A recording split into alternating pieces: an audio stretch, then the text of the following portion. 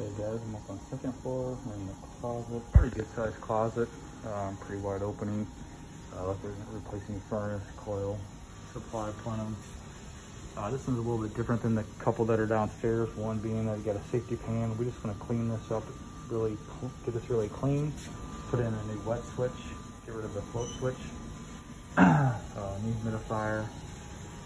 Return drop, we're going to replace from here down. If we do it at all. This is 10 by 20, 10 and a half by 24. So this one actually could probably stay. And then just get our new filter in here.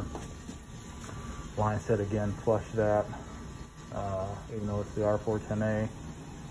Modified gas piping, modified flea piping, modified drain going down into here. PVC is just sectioning up to the roof. We got about 80 inches from the safety pan to the slip and drive. If we need more than that, we got another one up even higher. So plenty of room to make our connections, to get our humidifier on, and everything else in between. So should be in good shape on that. And then here's pretty much down the steps and out. So show you the ACs in a minute here.